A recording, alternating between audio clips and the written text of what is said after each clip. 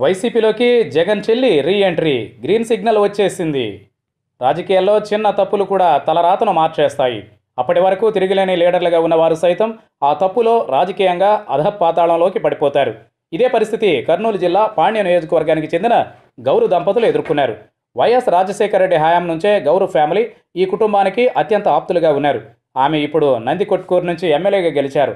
2009లో ఆ సీటు ఎస్సీలకు రిజర్వ్ కావడంతో ఆమెకు సీట్ రాలేదు. 2014 ఎన్నికల్లో జగన్ చరితకు పక్కనే ఉన్న పాణ్యం సీట్ ఇచ్చారు.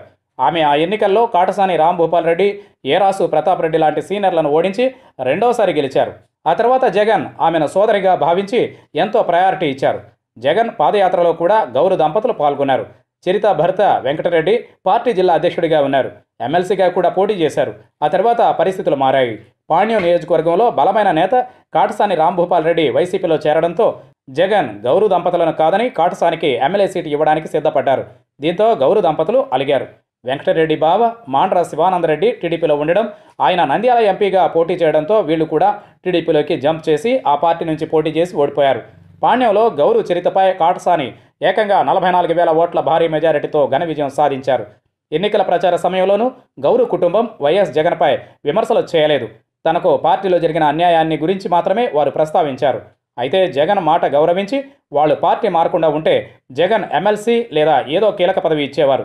అయితే జగన్కు ఇప్పటికీ కూడా వాళ్లపై సాఫ్ట్ కార్నర్ ఉండడంతో గౌరు దంపతుల రీ-ఎంట్రీకి ఓకే చెప్పారంటున్నారు.